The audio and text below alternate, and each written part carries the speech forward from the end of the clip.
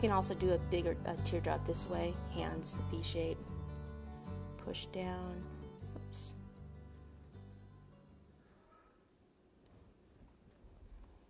Okay, so it's a triangular shape.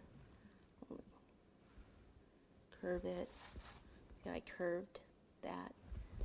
Take this.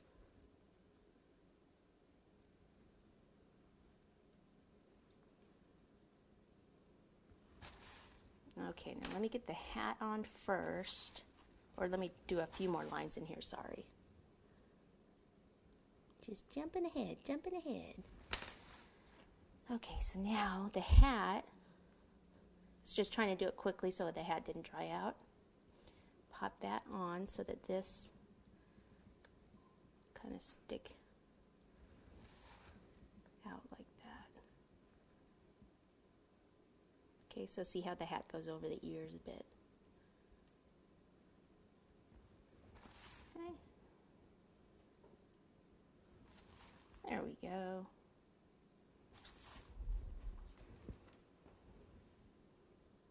Okay. Now on the back of the ears, I'll go ahead and do some lines on the back, like that's the fur there. Okay.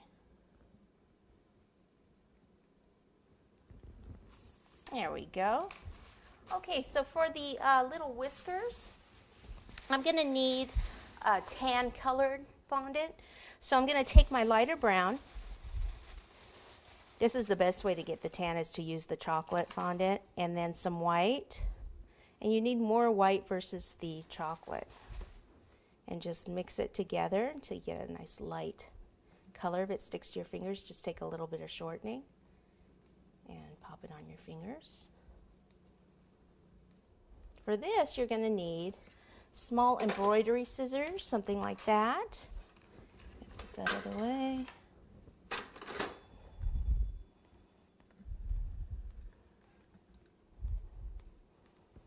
Okay, so something nice and light like that. You just cover that white up. We'll use that for the collar. Okay, so I'm going to take some of this off, and I want to just do, it's actually big, a couple of these on each side. This is just a ball. Put my finger over the top like that. Okay, then I'm going to take it right next to the nose like that. Push it on with the veining tool. If it needs water, which I thought it might, but it's okay now, then I can put some water to make it stick. Okay, now I take the scissors and cut at this angle. Can you see if I'm cutting? Yeah? My knuckles aren't in the way. You can even cut some of it off, like so. Then I'll do another piece above that. And depending how big you make them, 2 is fine. I think on the original one there I did a few more, but since then I've done a few more of these little squirrels, and 2 seems to be fine.